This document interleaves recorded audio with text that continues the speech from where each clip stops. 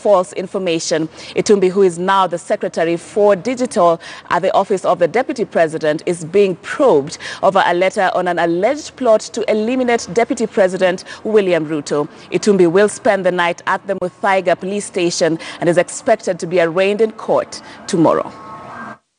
For someone who tasted the goodies of proximity to power and brushed shoulders with who is who on the house on the hill, the tables have turned for Dennis Itumbi.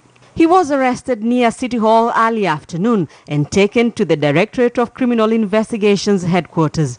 He was interrogated for over an hour over the publication of false information. The question which is very central to the investigation is alleged fake publications on the plot to assassinate His Excellency the Deputy President of the Republic of Kenya. The letter, dated the 30th of May 2019, was purportedly written by a cabinet secretary to the office of the president.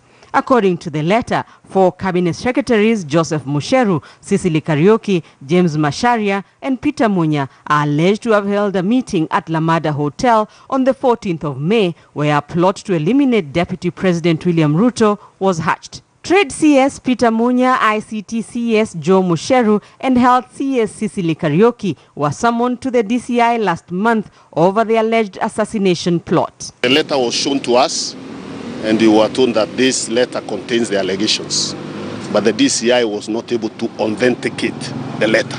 The DCI reached out to the FBI to help authenticate and track the author of the letter. Preliminary findings pointed to 2 individuals working at the office of the Deputy President. Dennis Itumbi, who worked as the State House Director of Communications in Uhuru Kenyatta's first term, was moved to the office of the Deputy President after the 2017 elections. The officers have told us that they will prefer charges against him and he will be charged in court tomorrow. After being interrogated at the DCI, he was taken to the Muthaiga police station.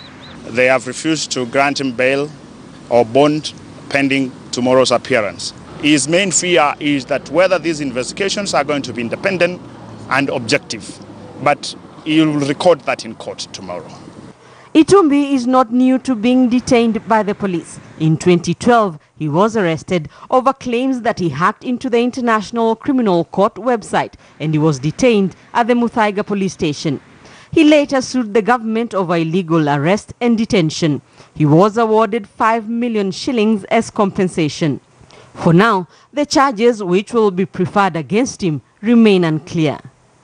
Rita Tinina, KTN News. A Tanzanian national found guilty of aiding the 2015